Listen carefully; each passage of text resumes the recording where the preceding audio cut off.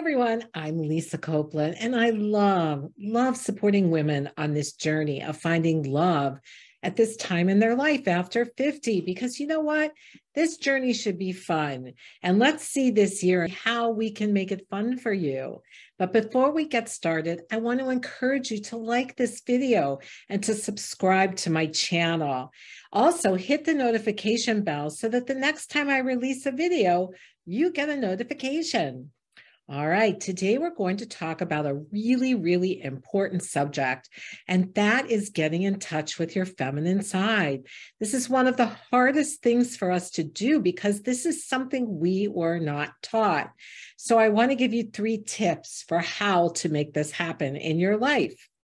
And I want to start by telling you a little story about my client, Nancy, who worked her butt off, climbing up the corporate ladder to her current position as a senior vice president of sales.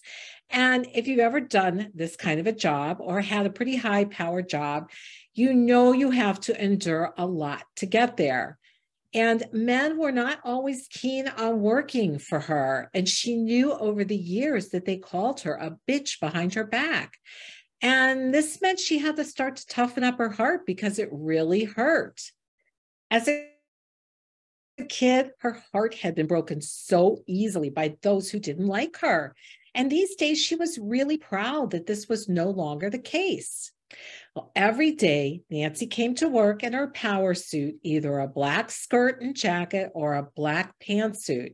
She'd always figured if this is what successful men did in the corporate world, then she would do it too. And when it came to making presentations to her male colleagues, she felt she was pretty good at it. She knew exactly how to gather all the facts and figures, knowing men were logical and related to numbers well this way. However, there were times she actually felt herself leaving the meeting totally exhausted, feeling like she'd played a challenging mental game that she had to work hard at to win. And on a personal level, Nancy's marriage was suffering from her climb to the top of the corporate world. As the judge banged the gavel, declaring she and her husband of 20 plus years divorced, he looked at her sadly and he said, "Nancy, I've loved you since we were kids, but you just don't know how to let me be a man. I cannot do this with you anymore." And she did ask him what it meant, but all he could do was hug her one last time, telling her she would have to figure it out on her own. Nancy had all the money she could ever want, and yet as she went to bed every night, she longed to feel a man's arms around her again, making her feel safe and loved. Divorced now for 3 years, she had tried dating, but men seemed to be really intimidated by her job and the power she wielded. She wasn't sure what to do, and that is when we began working together.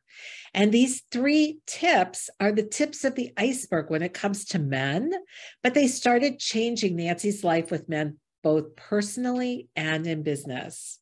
So let's start with tip number 1. I showed Nancy how to stop competing with men. Nancy always felt like she had to turn her personality switch off and on between her work and dating life. But in reality, there's really no switch.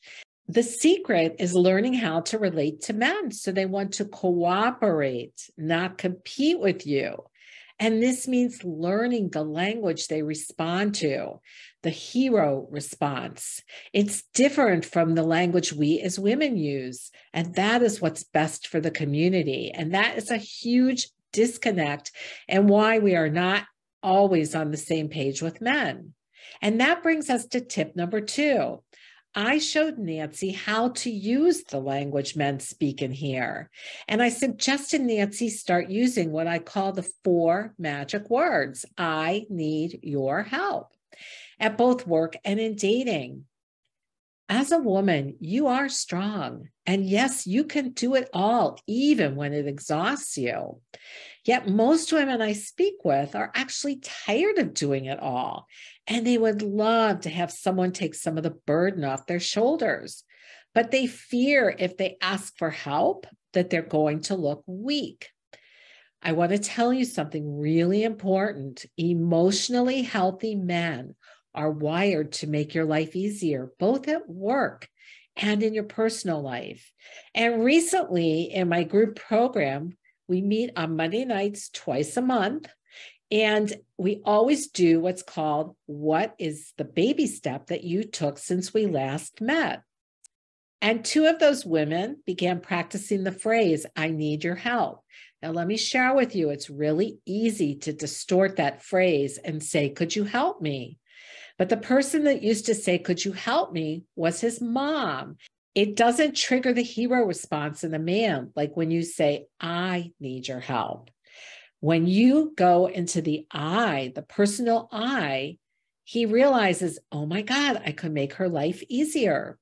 So my clients were at the grocery store, both of them, and they used the word, I need your help. And they were amazed at how these men that didn't even know them puffed up. And men really do this because they do want to help you. They puffed up and they went and they helped them, and they helped them get whatever it was they needed. And they were like amazed at this. It was like magic, they said. And this is the way you get your needs met, by using that phrase, I need your help. Let's go to tip 3. Take the masculine phrases, I believe and I think, out of your vocabulary and try replacing them with the feminine phrase, I feel. Now, you want to understand why this is so important. Men were taught as children to really suck up their emotions. How many times did you watch a coach tell a kid, a boy at football or basketball or whatever they were playing, suck it up? Well, as a result of sucking it up when they were upset or frustrated, they did not learn how to identify emotions. Now, we as women are actually pretty good at it. And this is what men rely on, is your ability to understand and let them in on the emotion you're feeling. And when you help them understand what you're feeling, you get your needs met with just this simple vocabulary change from I believe or I think, and these are both masculine phrases from the brain, to I feel. This phrase shows your vulnerability from your heart, and it actually makes a man want to step up and make your life easier. Now, this doesn't mean telling a guy, I feel like you're an idiot for not doing this. That's not going to get you anywhere with a man. What you can say instead is, I feel frustrated when a project isn't completed, or I'm feeling angry or sad about this issue.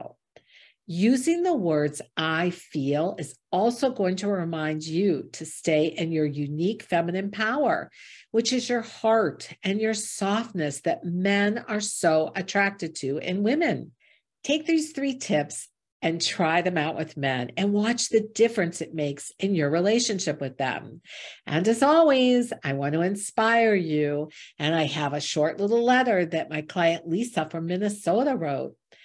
She said, my quality man template helped me find my soulmate. Yes, in my 50s. I am so grateful to have found Lisa Copeland and the Love After 50 program. The insights I learned about how men think and what they're looking for helped me to find my soulmate in my 50s. And we couldn't be more right for one another. We've been dating exclusively for over a year now and have definitely fallen in love with one another. I am so grateful to have written the Quality Man template, which was the key tool to helping me realize that this man is the one I've been looking for all my life. Thank you, Lisa Copeland, for all you have taught me. Hugs and kisses and best wishes to you. If you want to know what a Quality Man template is, take a look before and set up a time for us to talk. I would love to help you find love this year in your own life. And go out and use these tips, always believing in you.